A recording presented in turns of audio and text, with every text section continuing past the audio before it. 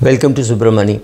I've made many videos like this in the past saying how to control your market related anxiety, right? So people who have been in the market since say maybe 2002 don't really know of what it is to be in a market of a sustained fall. The minute I say this, people will say, oh uncle, you're sleeping. Market fell in 2020. Yes, market fell in 2020. It fell even in 2007, 2008, and it stayed there, but not for a very long time. It did not stay there for 7 years. It stayed there for 7 months, or in case of COVID, it stayed there for 3 months, right? So it is not a very long, relevant, impactful fall, right? It was a fall, but it was a very quick recovery. So it is your patience is not tested. Your patience is tested if over 8 years you get a negative return or a very close to zero return in your SIP, and you are from a family which invests only in PPF and State Bank of India fixed deposits. So that family would have said, oh my God, if you had just put it in PPF or NSE, your money would have doubled. Here you have lost money, and so blah blah blah, right? So if you have in a family where people anyway invest in equities, you could have stood that. But if you are a first generation guy, the chances are you will be ripped apart saying, look, I told you this is not meant for us. Our community is not good for us. We are service people. This is for business people, right? You would have heard all that nonsense if you went through let's say 1994 to 2001, 2002. People changed careers. People left mutual funds and joined insurance and other businesses thinking, oh my God, this market is going nowhere, right?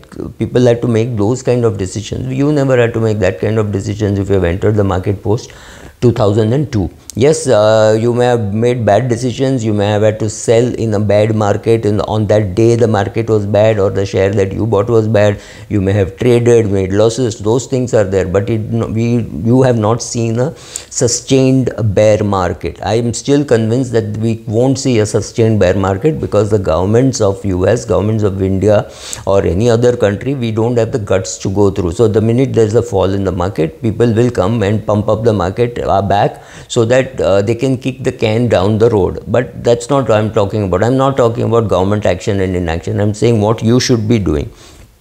So first of all, when the market is too noisy, turn off the noise, right? That's the first thing you have to do. Whether the market is on the way up or on the way down, turn off the noise. Stop watching nonsensical stuff on television, whether it is political nonsense or whether it is information about equity markets. For example, you can always every day read about some lynching, some huge number of Indians migrating, Indo-Canada problem, Indo-Pakistan problem and all that. It may be irrelevant for your equity portfolio. It may be irrelevant for your life, but then it takes away your time, and it wastes a lot of time, and it increases your blood pressure, right? Makes no sense to do that. So just stay away from that kind of a noise. So remove the noise.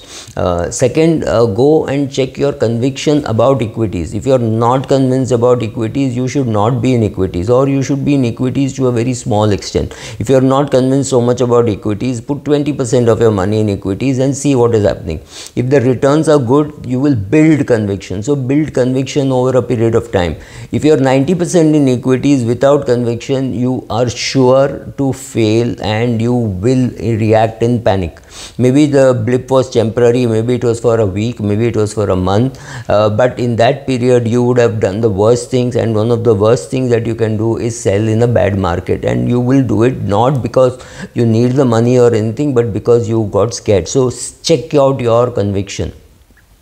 Also go and check how relevant is your portfolio at all if your goals are 10 years away, right? Your daughter is 7 years of age, you need money when she is 18, that goal is 11 years away. Now you are also young, you are maybe 34, and your retirement is another 30 years away, so you don't need that. You're not planning to buy a new house. Importantly, buying a new house you can always postpone if the market is not good. You cannot postpone paying your daughter's engineering fees. If she's in class 12 now, engineering fees is going to happen next year. You cannot ask her to study later, right? So go and check your conviction, go and check your goals. How relevant are your goals? If your goals are 3 years away and the market is in a bad shape, it may not be too bad, but if your goals are 3 months away, you had bad asset allocation, because you should have started removing money from the market, not one day before you need the money, but maybe 1 year before you need the money, or maybe 24 months before you need the money, right? So zoom out of the market, see what is happening, check out how good your job is, right? So if your job is good, paying you well, your wife is doing well, your parents are doing well, everybody around you is doing well, maybe your wife is a practicing doctor, you are working in the share market, and then you should be more worried about your portfolio, but your wife's portfolio will do well. Let us say you're working in sales of a two-wheeler company or a four-wheeler company or maybe a hotel, and your portfolio is doing well. You don't have to worry too much about the portfolio falling, because your goals are far away. So check how relevant the market is to your life at this situation. Maybe it is bad for you in the longer, if you were to take the, if you were 74 years of age and you needed money and you didn't have, and everything was in equity, it's a bad asset allocation. So go and check your asset allocation, and check whether your asset allocation lets you sleep well at night. Any asset allocation which keeps you awake at 3 a.m. not knowing what to do, sitting and watching videos on what will the market do, will it recover, will it continue to remain there, sorry, right? If you're worried about all those things, then don't do it. There are some more positive things also which you can do. These were the slightly, I would call, little negative things. The positive things is, go and check your portfolio. There could be some losses. Go and do a tax loss harvesting, right? Tax loss harvesting. Go and ask your chartered accountant how this is to be done. So you can do some tax loss harvesting. You can sell off some shares which are making losses, and the same share you may be able to buy it in some other portfolio, right? So this is not something illegal. You bought a share for 100 rupees. You're convinced it's a good buy, and today the share price is 70 rupees. You checked your stop loss. You don't want to do a stop loss. You think it's more relevant, it is worth buying at 70 rupees. Sell the shares from your portfolio and buy it at 70 rupees in your wife's portfolio. Nothing has really changed. You have done a mark to market, but by doing a mark to market, you have booked your 30 rupee loss. This is your tax loss harvesting, but please don't do this without checking out with your chartered accountant or whoever is filing your tax return. Look for some shares which you have bought in the past which are now looking even more attractive to add. Look for bargains. Create a portfolio and sit on it. Don't buy.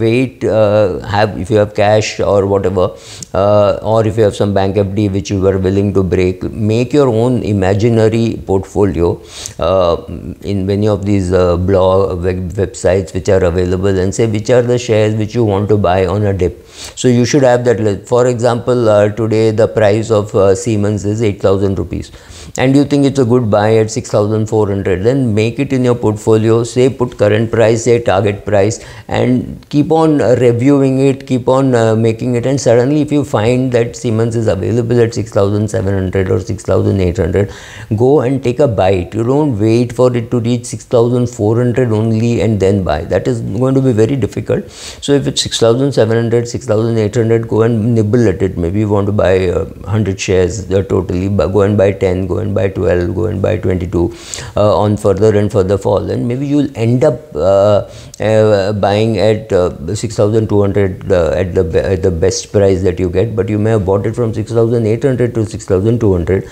and on an average getting a reasonably good price. So this is just one example. I hold Siemens, therefore the example is Siemens, because I knew the price is about 8,000 rupees.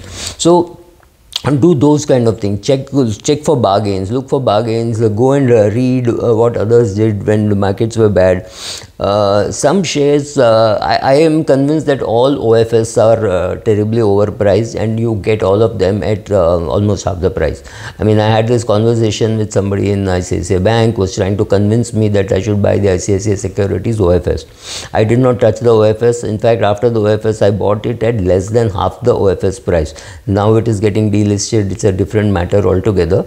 But that really happened, and you can look at many of these shares. I mean, I bought Paytm, I bought Zomato, I bought all these shares at way below the OFS price, right? OFS you knew was the price was overstated. So in a bad market, when these prices fall, imagine 1,800 rupees was the price at which I had seen Paytm, and I thought it was good at 1,200.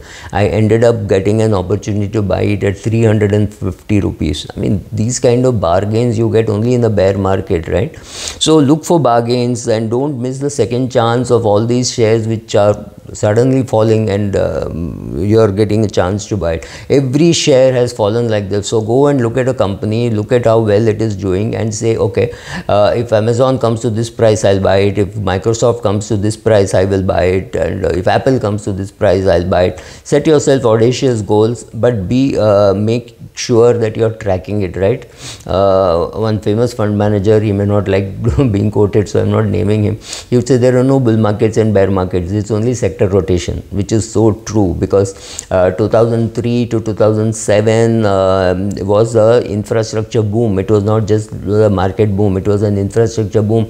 Then the market crashed, and then it is not the infrastructure which led the rally on the way back, right? So market could go from, say, 2,000, 3,000 to 21,000, fall down to 9,000. I think 9,000 was very near the bottom, and then go back to 21,000, being led by completely different companies. Unless you are an index investor, to you it would have been irrelevant the market fall if you were in shares like pharma and FMCG, etc., because it did not go up so much, it could not fall. But if you were into, say, BHEL, Larsen and Toubro, banks, etc., infrastructure and banks, you would have seen your portfolio go up 7 times, right? And then it fell. Look at something like BHEL, it went to 300 and then it was available at 25 rupees in 2020, right? So these kind of things happen. So look for bargains, look for some shares of yours which are terribly overpriced. Whatever is your love for it,